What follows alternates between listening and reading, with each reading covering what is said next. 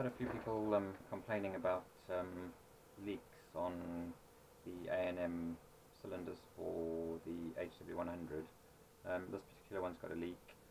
It's leaking from the fill valve, and I could go into reasons why, but I'll leave it where it is. One of the options for sorting it out is get something that fits in the fill probe. In this case it's a punch, and loosen it off. Obviously there needs to be no air in it, otherwise you won't be able to loosen it. You may have to clamp it in a vise with some soft jaws to protect it.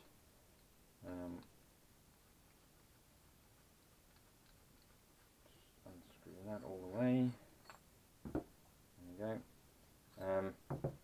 Right, you can obviously replace the O-ring on this, but I think the design of the little plunger is not quite right, so much easier and quicker way to sort it out is to just convert it to the system I'm going to show you. There you go, that's the plunger. Make sure that's out, and the bolt. Make sure it's all clean and the surface is smooth. Well, I say that there's loads of machining marks on it, but anyway. Right, this is a 2x10 O-ring. Anything around 10mm will work. This is an M10, so the thread size is 10mm. It's a countersunk bolt.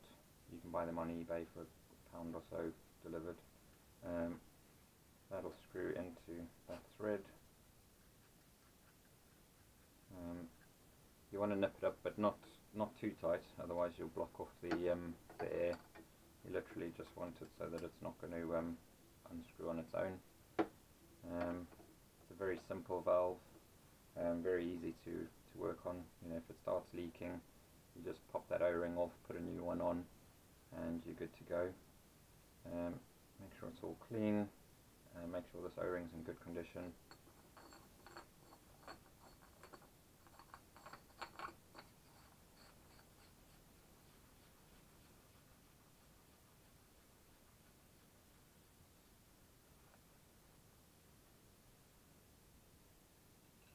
Lift that back up. It doesn't need to be stupidly tight, just tighten it up until the gap closes on there.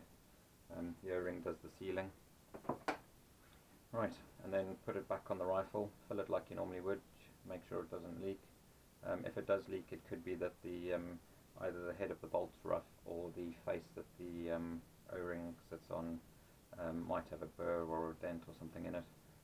You could try sanding it smooth. There we go.